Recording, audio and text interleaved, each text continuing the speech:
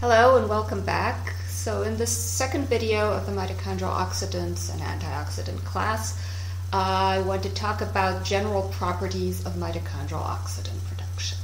So what we have here is a scheme of the mitochondrial electron transport chain, plus a few other components in mitochondria that are involved in the production of these species.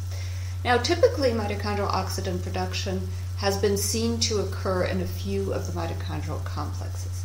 Complex 2 has been reported to generate oxidants. We'll see it's involved in reverse transfer, but mainly complexes 1 and complex 3.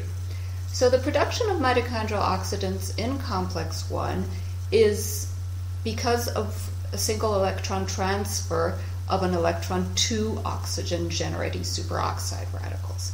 This happens in sites within complex 1 that are upstream of the rotenone inhibitory site. So rotenone is an inhibitor of complex 1. When it's added, it makes the rest of these components all reduced, and this increases the leakage of electrons from complex 1. The increase in leakage of electrons is also seen with high membrane potentials, which of course will lead to more reduction of all these components within complex 1. Another source of electron leakage within complex 1 is what we call reverse electron transfer. And this happens when electrons in coenzyme Q, it usually came from complex 2 but could come from other sources of reduction of coenzyme Q, are transferred back to complex 1. Now typically this cannot happen under most physiological conditions, but it can happen if you have an inhibition of the respiratory chain upstream of coenzyme Q, or if you have very high membrane potentials, which makes all this electron transfer less favorable thermodynamically. Under these conditions, coenzyme Q can re-reduce complex 1. And these electrons now are basically in a place in which they can't go forwards anymore, and they tend to reduce oxygen and generate superoxide radicals. Reverse electron transfer also happens in sites that are upstream of the rotenone inhibitory site, and that's why inhibiting complex 1 with rotenone inhibits reverse electron transport, but has no effect on the electron transport rates forward from complex 2 on, because those don't involve complex 1. In addition to reverse electron transfer and complex 1, complex 3 is known to be an important site of the production of superoxide radicals, and mainly because of the Q cycle within complex 3. The Q cycle involves the formation of a radical, the semiquinone radical, and this semiquinone radical can donate an electron to oxygen-generating superoxide radicals. And we know that inhibiting complex 3 with mixothiazole, which prevents the formation of semiquinones, is going to inhibit this production of superoxide radicals. On the other hand, antimycin A, an inhibitor of complex 3 that increases the amount of semiquinone, doesn't let the semiquinone go on within the cycle, will increase the leakage of electrons in complex 3, generating superoxide radicals. These inhibitors will also increase reduction in coenzyme Q and complex 1, and therefore can increase the production of superoxide in complex 1. Now, in addition to these respiratory chain sites, one must not forget that mitochondria can also produce oxidants by other enzymes present in mitochondria, and mainly in flavoenzymes present in mitochondria.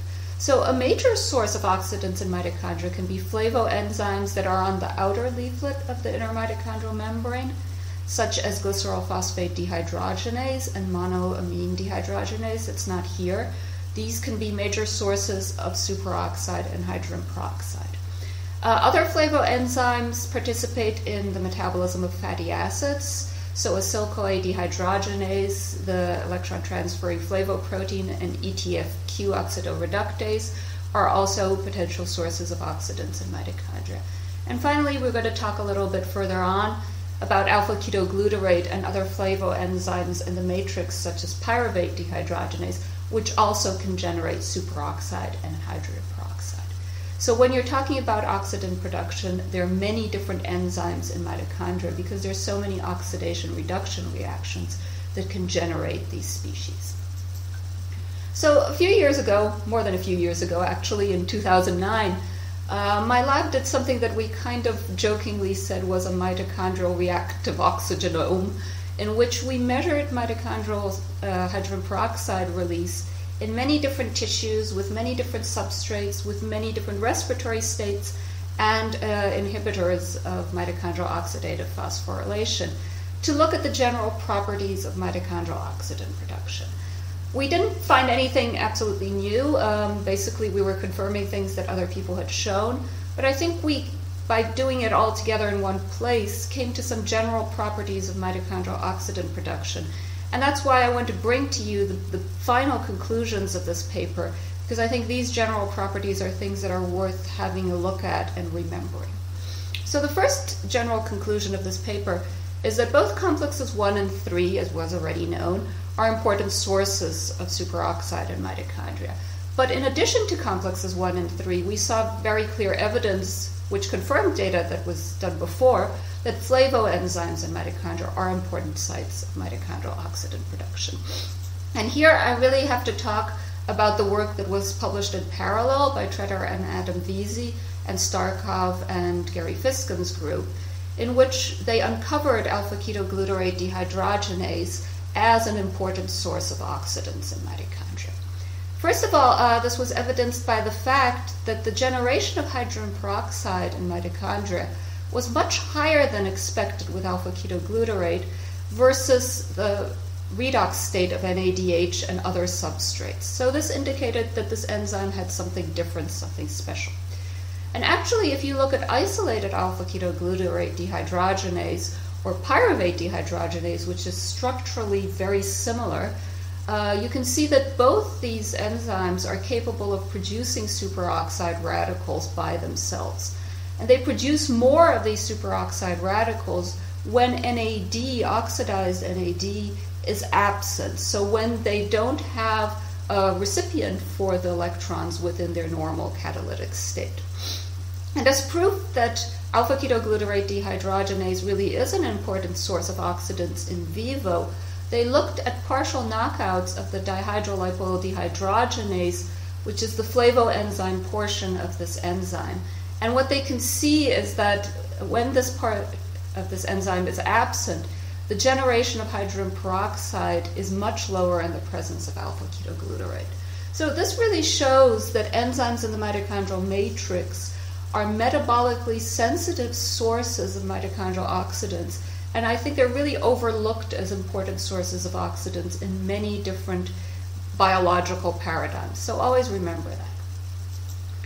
So in addition to this first conclusion, which strengthens the importance of flavoenzymes, another thing that we found was that palmitate, fatty acid, is an important source of oxidants in some tissues, specifically in kidney and liver. And liver has a lot of fatty acid oxidation.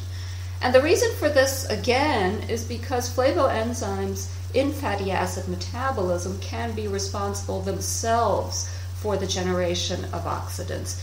And if you're interested in that, Pomila Kakimoto's work from my lab characterized the very long chain acyl-CoA dehydrogenase, which metabolites palmitate in mitochondria, as a source of oxidants. Another conclusion we came to was that reverse electron transfer from succinate dehydrogenase is an important source of oxidants, and particularly in brain and heart tissue. So I want to exemplify reverse electron transfer here with an experiment.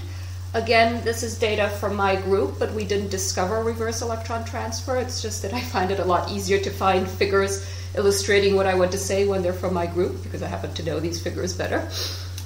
So what we're seeing here is the generation of hydrogen peroxide measured with Amplex Red, it's a fluorescent probe, over time in isolated mitochondria from heart.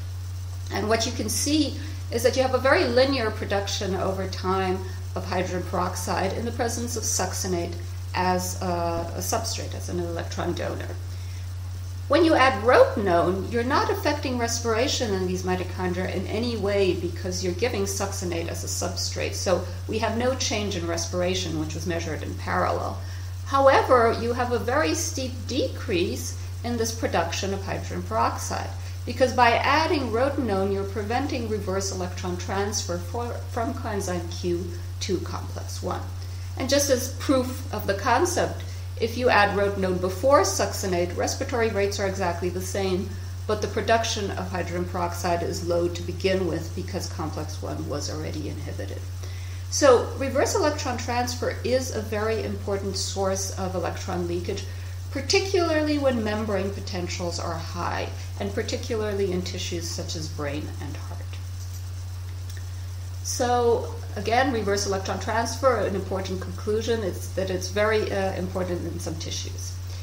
Another finding that we saw in this general work, also confirmatory of prior work, was that increased respiratory rates, either promoted by the addition of ADP plus phosphate, so either by promoting state 3 respiration, or by uncoupling mitochondria, adding mitochondrial protonophore, is going to significantly prevent the formation of oxidants. And this is most important in tissues that have high membrane potentials to begin with, and a little less important in tissues such as liver.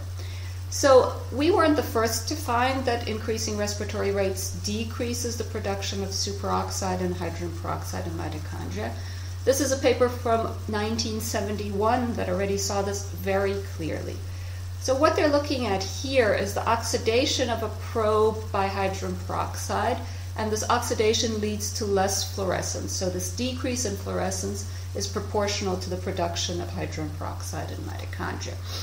When they add ADP and induce state 3 respiration in these mitochondria, they basically have no more probe oxidation until ADP is exhausted and these mitochondria go back into state 4, and then again they produce hydrogen peroxide.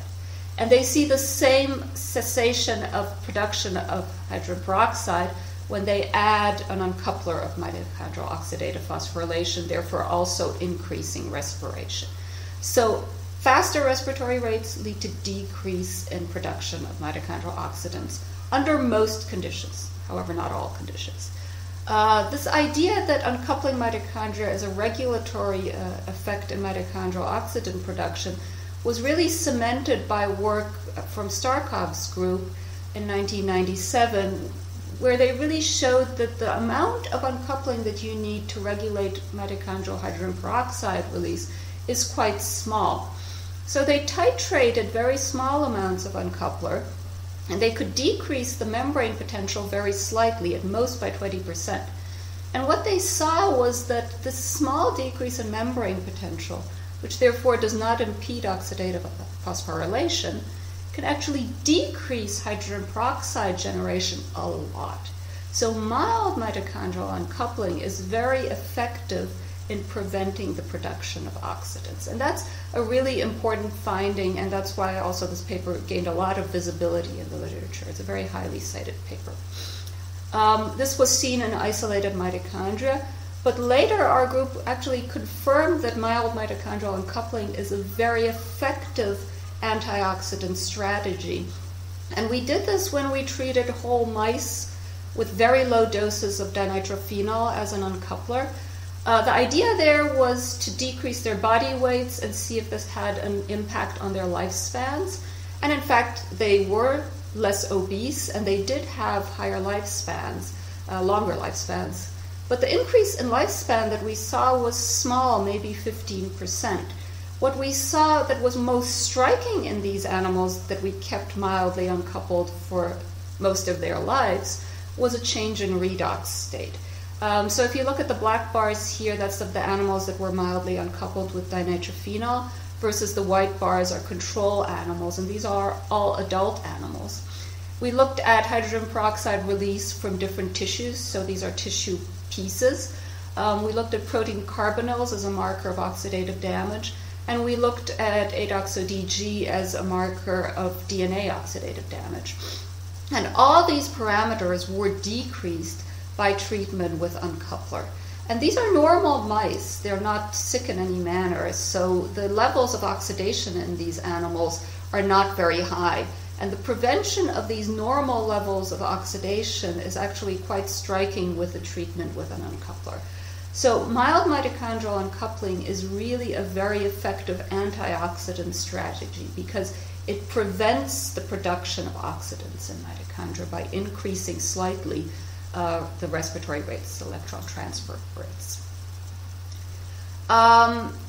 So we saw this effect of mild mitochondrial uncoupling, and it's very important in most tissues. We saw that in liver it's not quite as important, probably because mitochondrial intermembrane potentials in liver are a little bit lower to begin with. It is important, however, in liver when respiration is supported by fatty acids, which is a common physiological situation in liver. Finally, a conclusion that I cannot stress enough, and that's why I've bolded it here, is that mitochondrial oxidant formation probably accounts for less than 0.2% of oxygen consumption under any physiologically relevant condition. So it's often repeated that mitochondria can produce up to 1 or 2% of the oxygen that they consume can produce reactive oxygen species. And I believe this sentence came from initial data showing that you have oxygen consumption around 1 or 2% of oxygen consumption generating superoxide in the presence of antimycin, which is an inhibitor of complex 3. Now, of course, antimycin is going to increase this production to its maximum by inhibiting mitochondrial electron transfer. So you cannot take this production of superoxide in the presence of antimycin and consider it the physiological superoxide production. 1 to 2% of oxygen consumption is a vast overestimate of how much superoxide we produce in our electron transport chain. It's 0.2% at most, probably less than that under most conditions. And the reason that mitochondrial superoxide and reactive oxygen species production in general is low is that oxidant production by mitochondria is a regulated process. And mitochondria can actually titrate their membrane potentials to regulate mitochondrial oxidant production. And this is really nicely illustrated by the fact that uncoupling pathways in mitochondria are redox sensitive. So in this paper, for example, what you can see is that the mitochondrial membrane potential is decreased under many different conditions by the addition of oxidants, by the addition of xanthine oxidase that's going to generate oxidants.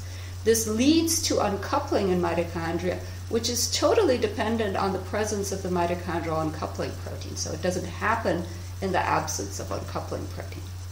What this means is that the mitochondrial uncoupling protein is redox sensitive, it's activated by oxidation, and it also leads to a decrease in mitochondrial oxidant production. So whenever mitochondria generate more oxidants, they activate this pathway that decreases membrane potentials and therefore decreases oxidant production. And this redox-sensitive uncoupling is not true only for the uncoupling protein. It's also true for mitochondrial potassium transport, which, together with potassium proton exchange, is also an uncoupling pathway. So potassium transport through the mitochondrial ATP sensitive potassium channel is activated by oxidation and reduces mitochondrial oxidant production. So this is a very nice illustration of how physiologically mitochondria control their oxidant production. And that's why we have low levels of oxidant production under most physiological conditions. So those are the general properties of mitochondrial oxidant production. I'm going to come back in a third video and talk to you how to measure mitochondrial oxidant production. So until then.